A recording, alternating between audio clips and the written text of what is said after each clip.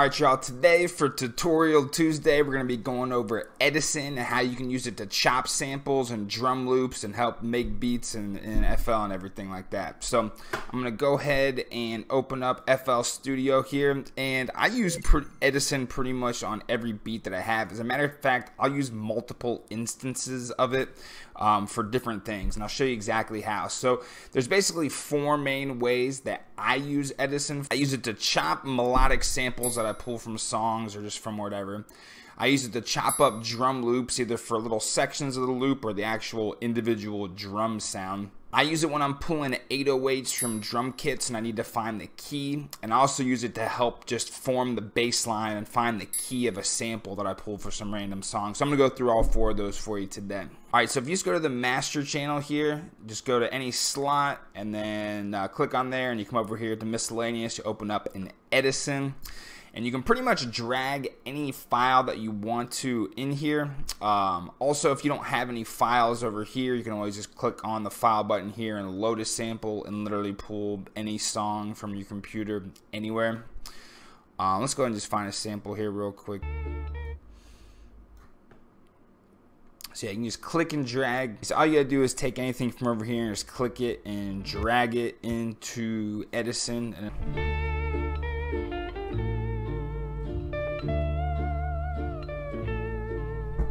And then you can use this red little bar here. If you just left click anywhere, you can just drag. It basically just selects a certain area for you. One of the first things that I typically do with samples is I actually just change the pitch and the tempo of the sample. And the way that you want to do that is by clicking this clock button here. If I go ahead and take this pitch course and I set it to 0, and I take the time multitude and set it to 100%, just right up there in the center.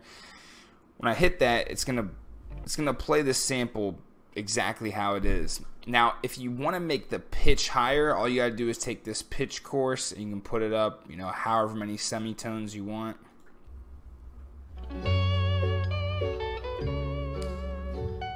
And the interesting thing with FL12 is that on the older versions, if you change the pitch, it would change the tempo with it. With this version, you can change the pitch and the tempo separately, which is pretty cool. Something I just learned. Let's say I want to get this a little bit slower. You actually got to increase the time multitude. You got to think inverse on it.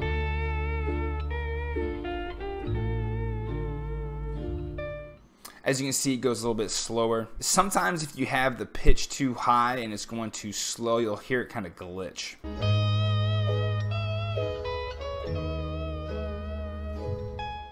Yeah, it sounds kind of wonky if you do that. So I would suggest if you do slow down or speed up the tempo, I would make sure to have the pitch match it. So for instance, if it's slower, you need to have the pitch go lower, something like this.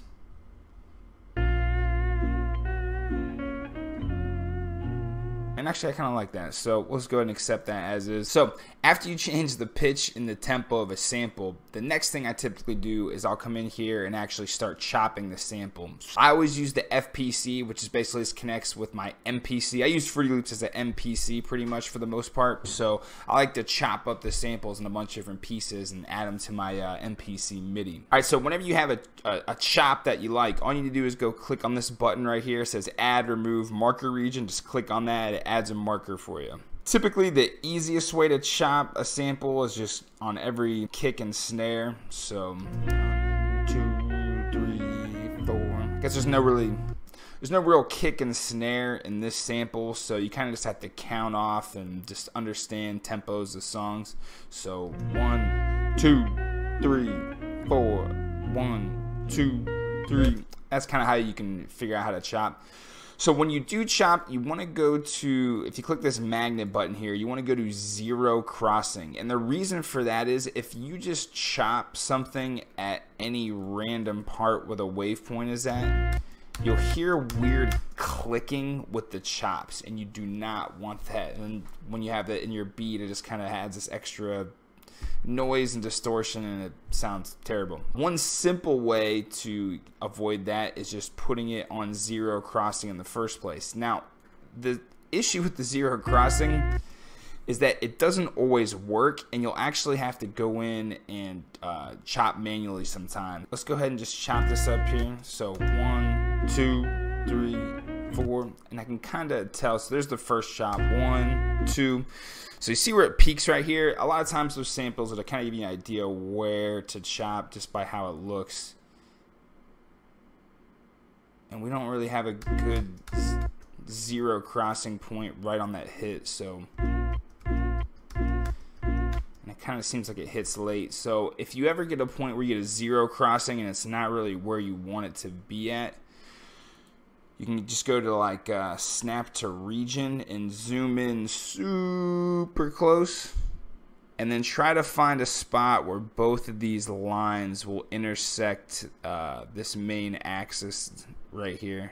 Doing some geometry on your NAS. So like right here, both lines intersect on this center line right here, and that'll help reduce a click. And then I'll go back to zero crossing. So this next one is going to be right around here in this area.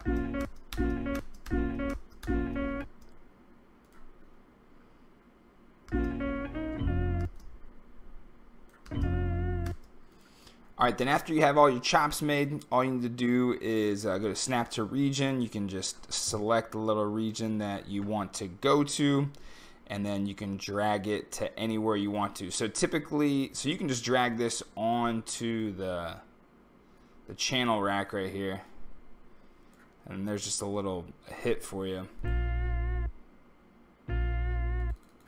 Or I use the FPC, which I have other videos that you can check on how to use that.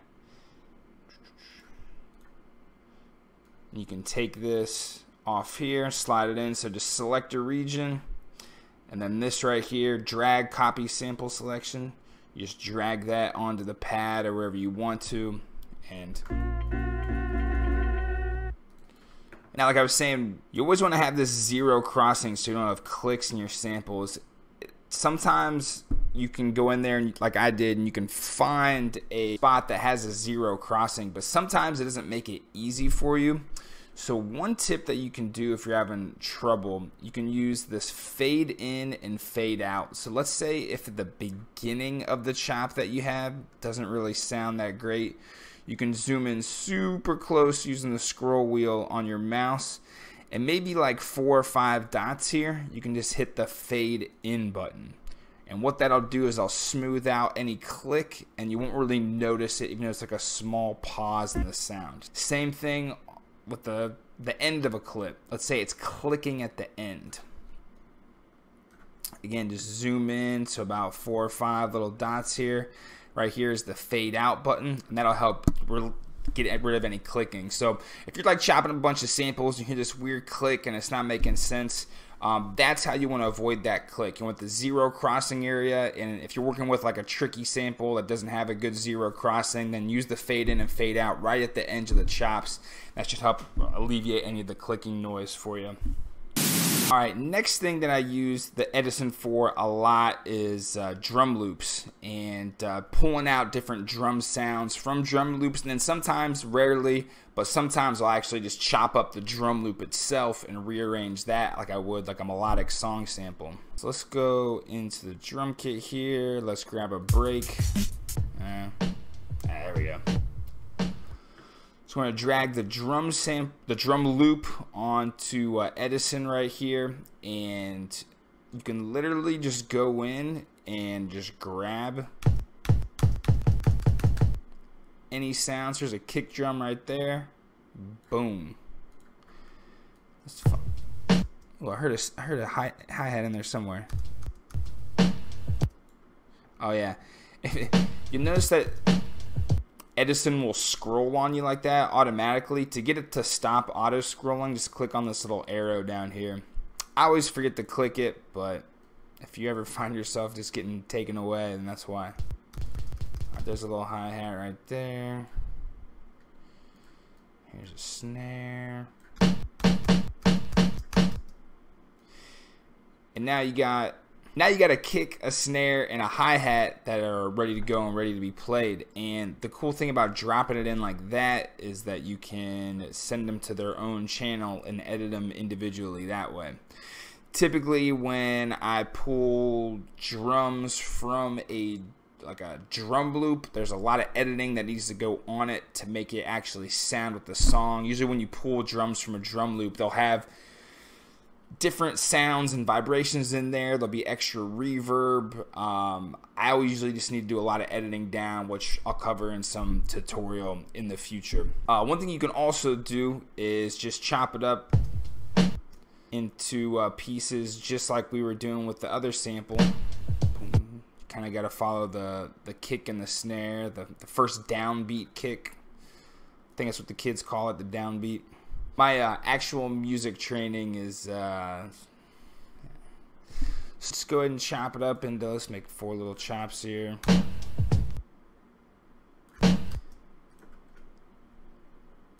And again, you can use the FPC to just drag those on here. And then, yeah, then you can just play the drum loop in any fashion that you want, especially if you pull a drum loop that's not repetitive and it has a bunch of different change ups in it. Maybe this might be a technique for you to add some variation like that. And so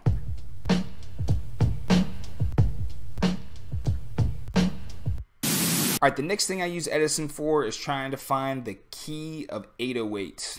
So let's come into this drum kit here, and taking an 808 and matching it with the key of the melodies in your beat help it sound better, hit better, everything. So to help figure out how to find the key of certain sounds, not only does this work with 808s, it works with any instrument, but I think 808s is probably the most common thing that you'll use it for. So let's just take this random 808 right here. Now, I personally am not very ear trained. I have no idea what key that is. So all I need to do is drag that here into Edison. Click on this marker right here that says regions, and then scroll down here to detect pitch regions. Oh, this one's actually a C. Not too bad. Let's try to find a different one. Maybe there's, that one sounds like it could be different. Yeah, this one's G2. Drag another one. G sharp. A little hashtag there means sharp, so the black keys instead of the white keys, right? Once you drag this into your channel rack, all you have to do is go to the piano here and right click on G sharp right there, and then anytime you actually play this on the piano roll, it'll actually be in key for you.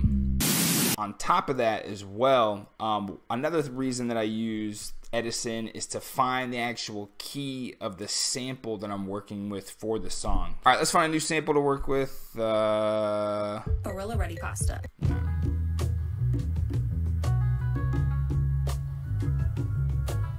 Let's say I take it and yeah, we slow it down.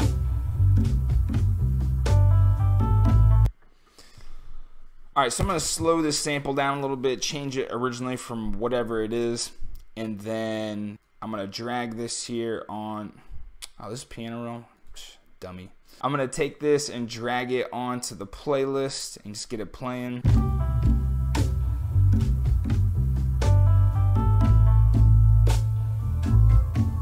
To find the key of this sample, all I need to do is open up Edison.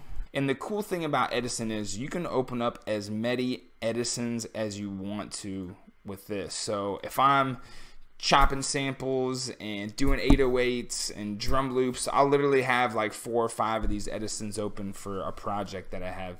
So you can actually resample anything that you have already made with Edison. That helps you edit it later. I just laid that sample down on the playlist, and then if I select this area right here, actually it doesn't really matter what you select here, I like to select on play, but basically I can record any sound coming from Fruity Loops, and then it'll just show up in Edison, and I can re-edit it from there.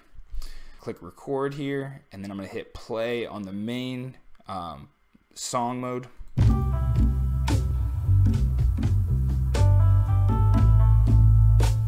same thing like the 808s. I'm going to go to this regions button. I'm going to click on detect pitch regions. And now it's giving me the key for all the different sections of the song. So whenever I'm making a bass line, I can literally pull out whatever loop that I pulled or whatever sounds that I pulled from the sample. I can just follow along with Edison and to figure out, oh, my bass line's in this, or the melody's in this key right here, so my bass needs to match that.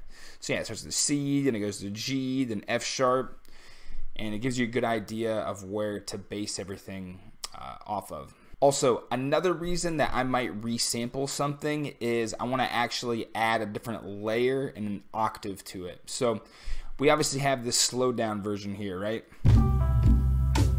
So let's say I wanted to take this and I wanted to layer that with whatever else I'm working with. I can just open up a Fruity Slicer, and then I can drag this into Fruity Slicer and then go up exactly 1,200 cents. Let's see if I go up here. Go 1,200 cents. And if I play this on top of what we got going on here, as long as it matches up.